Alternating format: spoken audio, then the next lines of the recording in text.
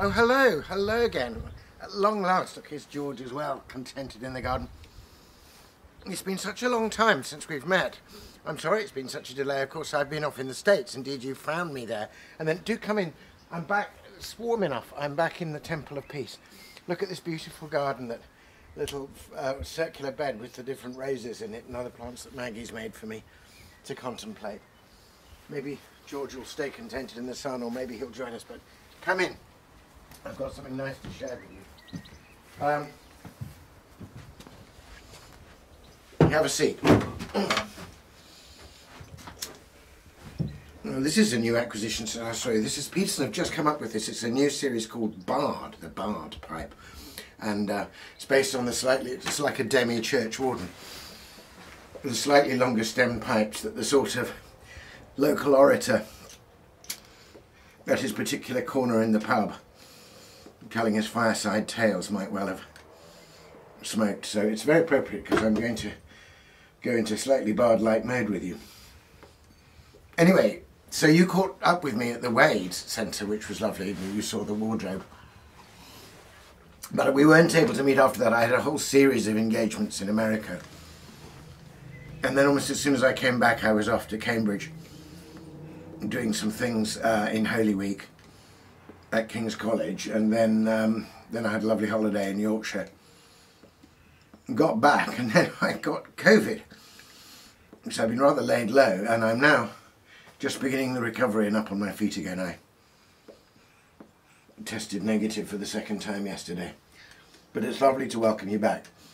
Anyway, one of the things that cheered me when I kind of got up out of my COVID bed, as it were, was the arrival of this book, The Lost Tales of Sir Galahad. It's very beautifully produced in lovely kind of leather effect, red leather, gold lettering, and you will see that it is full of the most beautiful woodcuts, all by Ned Bustard, who is also a contributor to some of the stories in here. And let's just show you a few of the others. Wonderful. Both full page ones and also occasional ones illustrating. There's the illustration for my own contribution. There's a wonderful one. Oh, look at this. This is great. A phoenix. They're really, in say, very simple, but they're very beautiful designs. Have a very heraldic feel, but also, which is appropriate, but also a kind of ancient feel. But there's a lot of humour in them as well, like that one, Sir Galahad and the Boy. So, how is it that I come to have this? Well, it's published by the Rabbit Room, of whom I've told you occasionally. Well, it's a particularly significant book, this, for me, because I had an invitation from the Rabbit Room to see if I would like to contribute to a book they were going to publish called The Lost Tales of Galahad. And the idea behind the book was a really simple one, but very, very enticing. So there's a passage which they cite to Howard Pyle's retelling of the Arthur stories, but in fact it's a direct quotation from Mallory, and it goes like this. Oh, hello, George, you're going to come and join us for the stories. That's good. You're a good boy, George. Now it goes, now after Sir Galahad had smitten down Sir Lancelot, as aforetold of, he rode for a long while in a wild forest, and had many adventures of divers sorts, of which no account hath been given, though mention is made of them in the ancient histories of those things which I have read. So the remit to all of us as writers was, imagine you could tell us one of those lost tales of Galahad. And as long as it's about Galahad, and it's recognisably the Galahad of the whole Arthurian cycle, but it must not be anything that you would find in Mallory or any of the other sources. It can't be part of the quest for the Holy Grail, although it may mention that. It can't be one of the direct stories. It's other adventures of Galahad. It happened when this invitation arrived that I had just settled myself to the long postponed act of having to fill in my tax returns. I was looking for any form of distraction, so this was a particularly attractive one. And I thought, well, one day I know I want to write seriously about Galahad. I want to I want to take up the Arthurian material, take up the tale, but I'd never been sure how to do it. Anyway, thinking, well, this is not my big project, this will just be something of a diversion, I decided to have a go at the ballad form. And I wrote the Ballad of Galahad and the Naiad, which in fact I've read to you in the past and sent it off, and they liked it. And because that went so fully and freely, and because it really seemed to flow, I realised I'd found my form, and that with many other variations I would be able to take up the tale as I'd always intended.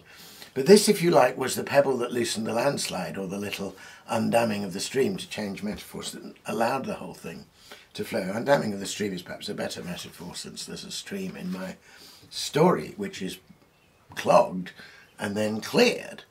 And actually that's what happened for my own imagination and my own creative flow. So you've since heard me read in this very writing hut some of the further stories, but and indeed I'm going to include the Galahad and the Naiad story that I wrote for this book in my later Arthurian books, and they may well be published by the same people. So I've been not only enjoying finding my own story in here, but I've been dipping in and out of the other ones, and there's some superb ones in here. There's a very fine writer called Junius Johnson, who's also a great expert on scholastic philosophy and writes very well, does quite a lot of internet things about Tolkien and Lewis and so on. And he's got one in here called Galahad and the Menagerie of Light, which is really beautiful. There's one by Andrew Peterson, Galahad and the Plumed Knight. Andrew Peterson, of course, is a kind of great figure within the Rabbit Room who helped get the whole thing together. Yeah, there's quite a list of writers here, some of whom I know, some of whom I'm looking forward to reading more from. Annie Nardone, I know her work. So there's lots. Judith Miller, wonderful. Ned Busted himself, who does all the woodcuts. So I thought I'd share this with you, and I think it's all available through the Rabbit Room and on the internet.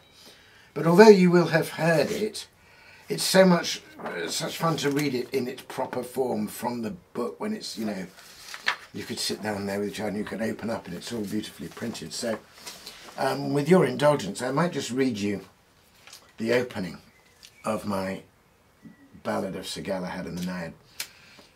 The other really nice thing about this book is an introduction by Jennifer Tratton, and she creates a whole supposal, which is that the lost tales were literally lost, like lost manuscripts, and that an old bust falls and broken open in the basement of a museum or a library, and inside the bust are the scrolled up manuscripts of these 22 or 24 tales, and then so they're presented as though they were a scholarly discovery of ancient manuscripts, and so there are little footnotes and references back and forth explaining what's going on, and all done in a quite sort of light-hearted way. So it's great fun. Anyway, just as a tavern storyteller might take us up and relight his pipe, I'll do the same. So here's, you'll have heard this before, but indulge me in it. So Galahad and the Naiad, what fun to read it from such a lovely book. Young Galahad went riding by through forests waste and wild, courageous as a golden lion and tender as a child. His jet-black steed would tread so fine it scarcely pressed the ground. Its harness lay so sleek and soft it scarcely made a sound. And as he rode the forest tracks by sun or moonlight pale, he searched the wild wood all around for glimpses of the Grail. He saw the white hart's silhouette against the brightening east, and hoped to find some word or sign, some clue from bird or beast, some word or sign, some clue divine, some glimmer beckoning, some token of the Holy Grail to make his heart take wing. He saw the white hart's silhouette against the golden west, but still no sight, no earthly light to lead him on his quest. And then he heard the lovely sound of ripples running clear. He was as glad to find a stream as any running deer. He left his weary steed to graze, and laid down his shield and sword, and stooped to drink from out the brook that babbled o'er the ford. But even as he touched the stream, he heard a maiden sing. Her melody was half divine, her words all sorrowing. Her melody was half divine, her song was all too brief. Young Galahad had never heard such loveliness in grief. He raised his head and saw the maid as in some living dream, all clothed in flowing green and blue, the spirit of the stream. All clothed in flowing blue and green, and lovely as the dawn, as though the living stream itself had taken human form. And if you want to know what happens next, we can't remember from last time, and how she speaks of her distress and the terrible enchanter and the pollution of the stream and the need to set it free, and how he takes the first part of her quest to defeat the enchanter, but how she must complete the quest in another magical way herself. That's all told in the following pages, and there it is. And it'll be on somebody's shelf and perhaps taken down and enjoyed long after I'm gone. That's one of the lovely things about books and having books in the world, is that they last longer than we do, and our voice and vision can echo on a little bit longer. Anyway, it's a great pleasure to meet up with you again, and I hope our meetings will be more regular. But having said that, unbelievably, I'm going back to the States. I'm actually flying out on Tuesday, and I'll be gone till about the 9th of June. Maybe you'll be able to catch up with me there, somewhere there or in Canada, but otherwise we'll meet again when I come back, and either in my study or in this temple of peace, as I call it, this lovely writing hut. Thanks for dropping round.